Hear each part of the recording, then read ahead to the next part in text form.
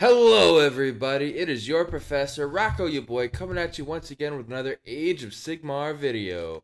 In this class, as you can see above me here, we're talking about what do you actually bring to a tournament. And listen, the current tournament season for the International Tournament Circuit, the ITC, however they're rebranding themselves, is almost over, right? Uh, the Las Vegas Open in North America is their big capstone event to try to put down and solidify their rankings. And that's coming up by the time this video comes out, maybe a week or so, if it hasn't already come out. So, that means we have a whole new season for y'all to get ready for.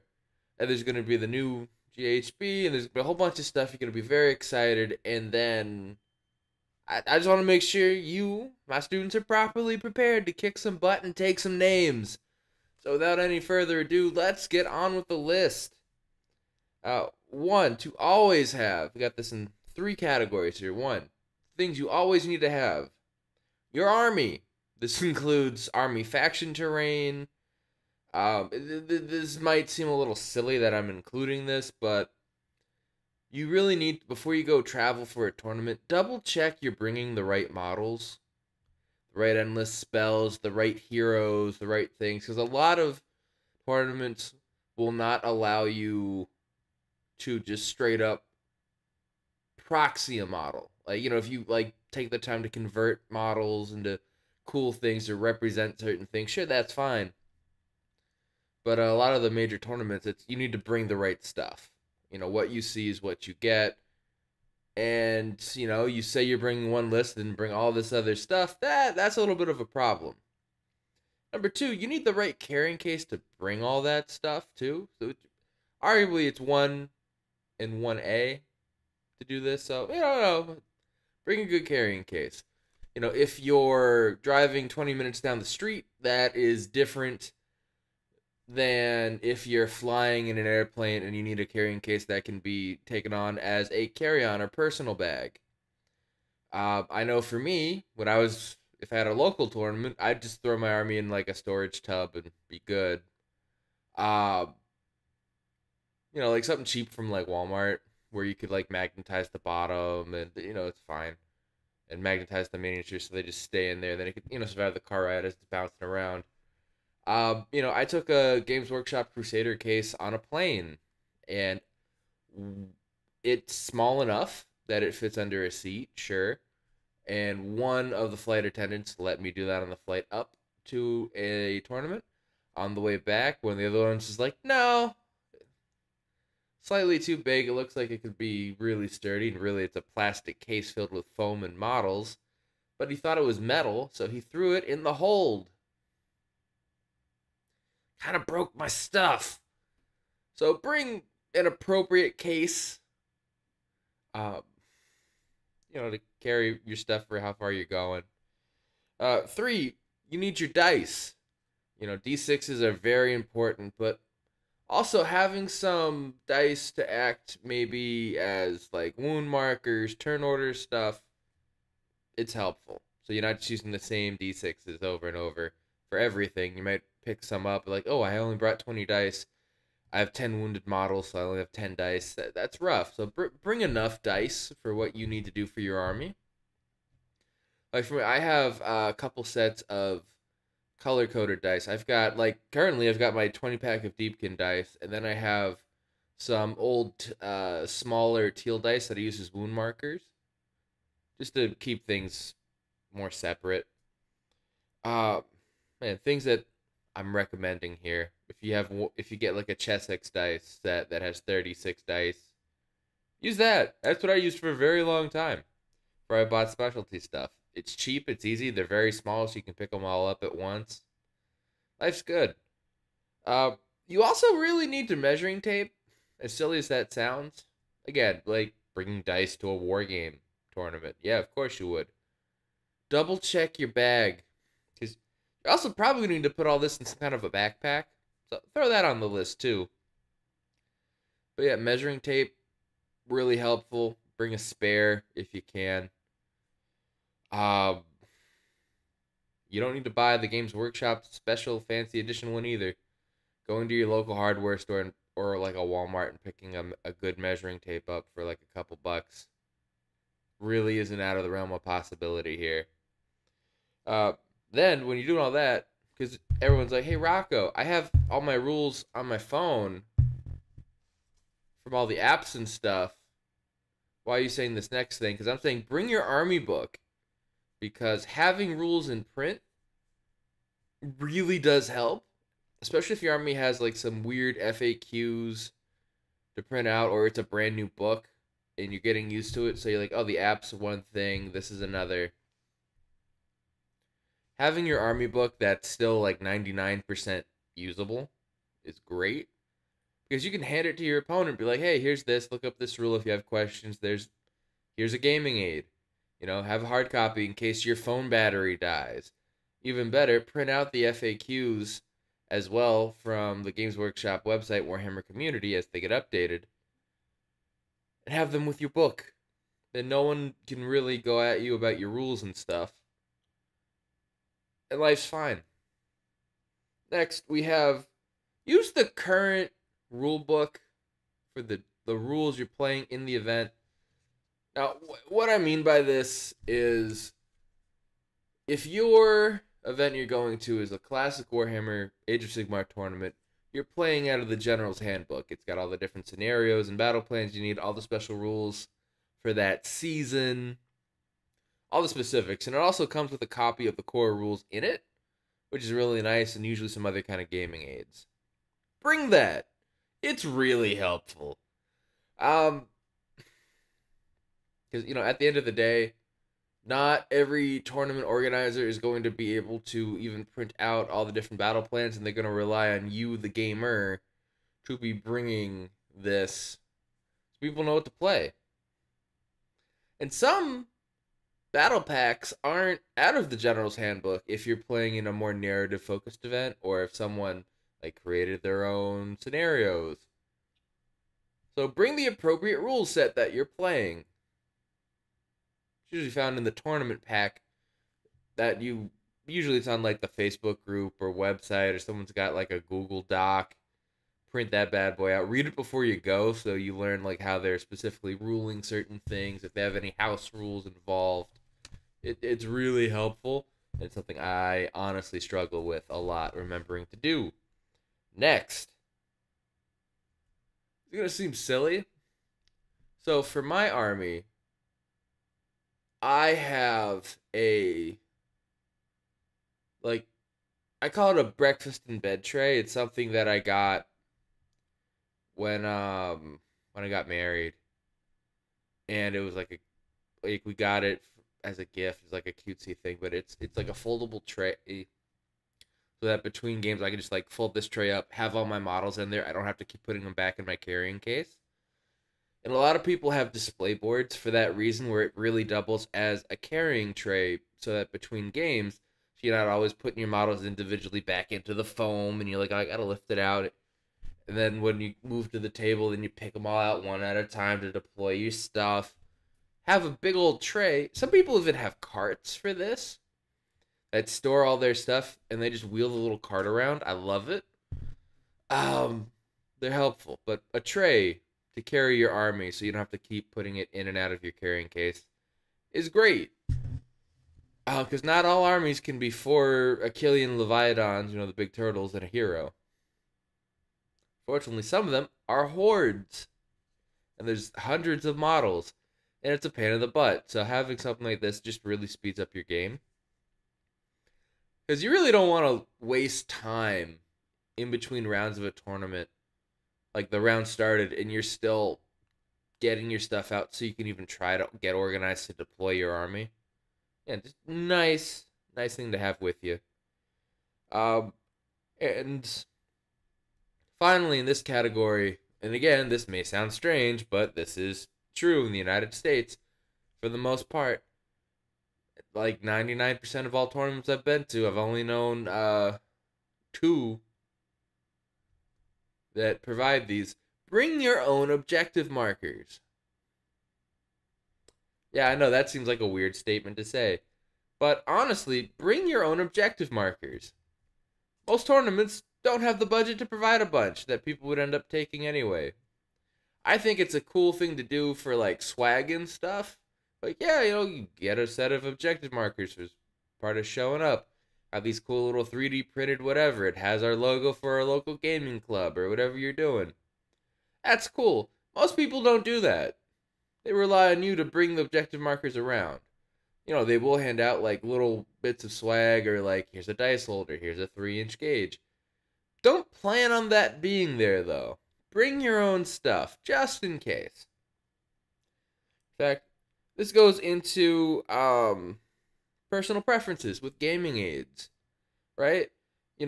It could be 3-inch gauges to be like, oh, I need to stay outside of combat range. So I have this nice little 3-inch long marker I can put down and be like, cool, I'm outside.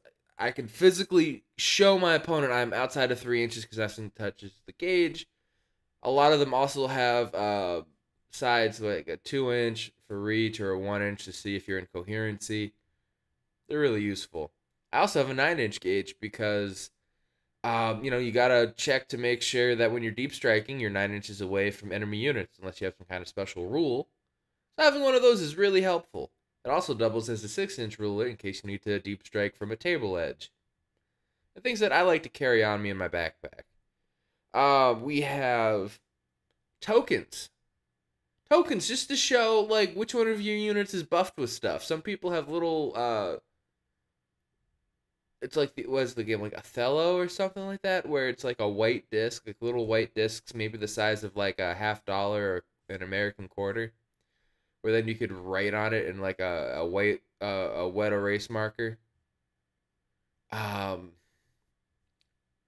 even if not, like I have stuff that again I got off of some third party, probably Etsy, where it's like Mystic Shield, Arcane Bolt, +1 attack, but like whatever buffs your army can cast or debuffs to put on an opponent. If you could bring tokens for that, it really helps out so that everyone is operating with full knowledge of how the game's working. It's one of those things where it just makes the game flow faster if everyone knows what's going on at all times, and you don't forget your rules. That's really helpful. And again, keeping everyone honest is always nice. And again, also in that same note of gaming aids with that, we also need ways to track the score. Like sometimes I like using like a D20. Like for Magic the Gathering, they made special dice where like they count down or up. It's easy to count. Or D20s and D10s or D12s that are. Every time I'm saying D, I'm saying like a dice of so many sides. It's like a 12-sided dice is a D12.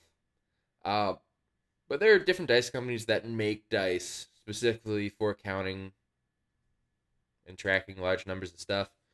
Some people like to go paper and pen or pencil as well and just write down, hey, what battle tactic did you do this turn? Did you score it? What's your grand strategy? What are we doing? Some people have gaming aids where they are, again, like whiteboards that are made with magnets so you can stack different things on and be like, hey, cool, you chose, here's my whiteboard. I've got a little magnet for all the battle tactics. Do this in camera, right? And then you go, boom, you did that battle tactic. You're there.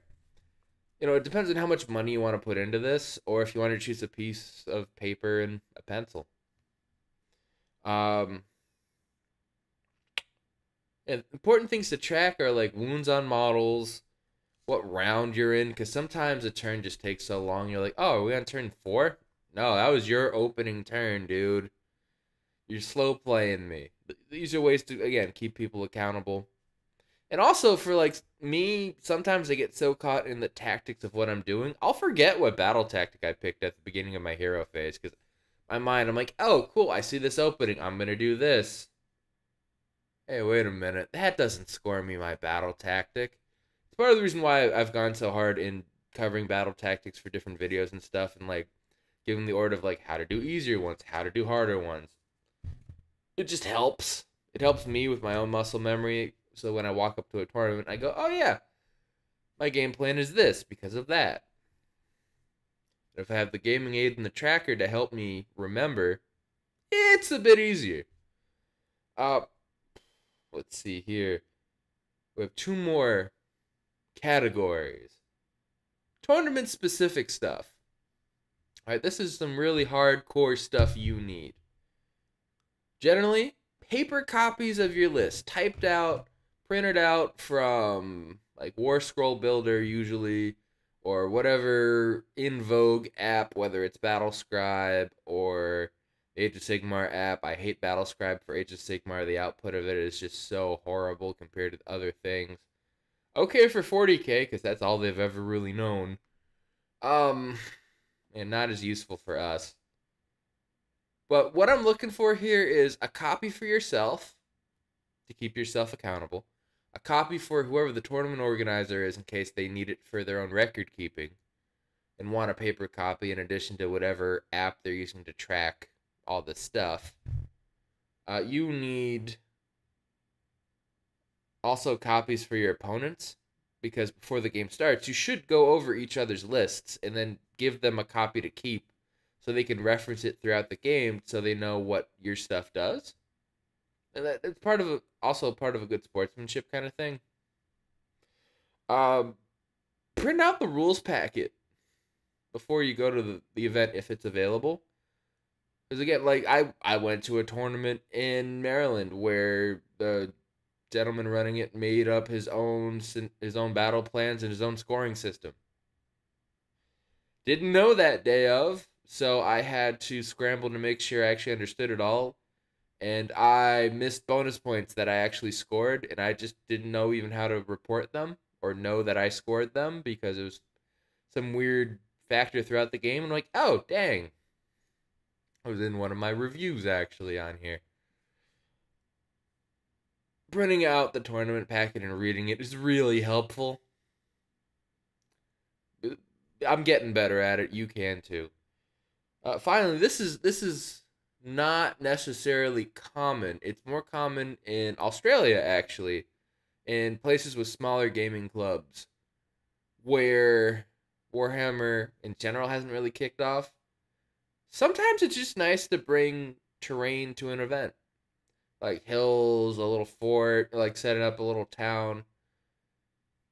It is very expensive to collect proper wargaming terrain, let alone the time it takes to make stuff from scratch from foam or paint it or there's plenty of YouTube tutorials on how to do it. A lot of people like I don't have the space where I live. I live in an apartment complex. I live in a city. I have to have brush on primer because I can't set up a spray booth for an airbrush. I can't go outside with a can of spray paint primer because people think I'm tagging the building. I can't really go and build and store a bunch of terrain if I wanted to host an event here in one of the big ass common rooms.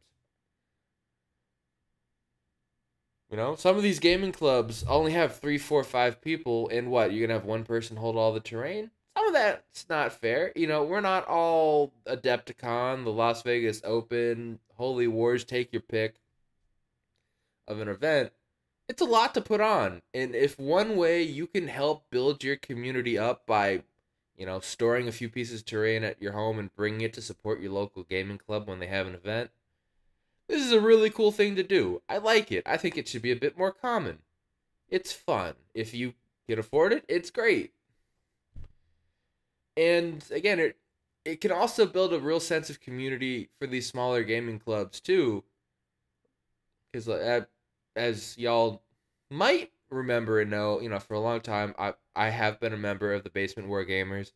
I'm not really that active now since I've moved, and I've kind of fell in with some locals where, they were more casual, and I taught them more Age of Sigmar, and then they taught me 40k and Necromunda, and now we're getting to a point where we've got enough people, we can be a gaming club like this and go to different people's houses and host small events, at least among ourselves, if not to maybe a wider community. And terrain's a necessity. Tables are a necessity. Battle mats to set up a table are a necessity. This is how you can build these larger, self-sustaining pieces and build something that outlives you. Is something as cool as just, hey, yeah, bring some terrain to an event. Help them out. Help the tournament organizers out. And finally, and probably the most important thing, I'm whacking my notes on this sticky note all over the place, playing with my hands. The most important thing, messed up my green screen, I think, a bit. Keeping this all in. The most important thing, if you've heard me for any of this, bring snacks, water. A tournament day probably starts around, I don't know, 8 in the morning for the event. Sometimes 9 for registration. And some events have been providing breakfast and then saying, hey, go, fend for yourself for lunch. Some provide lunch and not breakfast. Some might do breakfast, lunch, and dinner, depending on how much you paid for the event. All these things are amazing, and even if they don't provide food, it's really cool that a bunch of people got together to come and play Warhammer for the day. But that's a long day if the rounds are 2.5 to 3 hours long. Then you'd have like some downtime, like usually it's like a half hour in between. And then you got to stay for the event, like all the prizes and stuff. And then, you should help break down the event and help the tournament organizers and, be nice. Because we're all stewards of our own communities here. That's a cool way to just give back to a community that you spent the day hanging out with. That's a long day. That is a lot of stuff. Bring water, bring something to drink, bring some snacks, bring a granola bar, a power bar, something. And you know what? If they do provide stuff, great. You just leave it in your bag and you just go on about your day.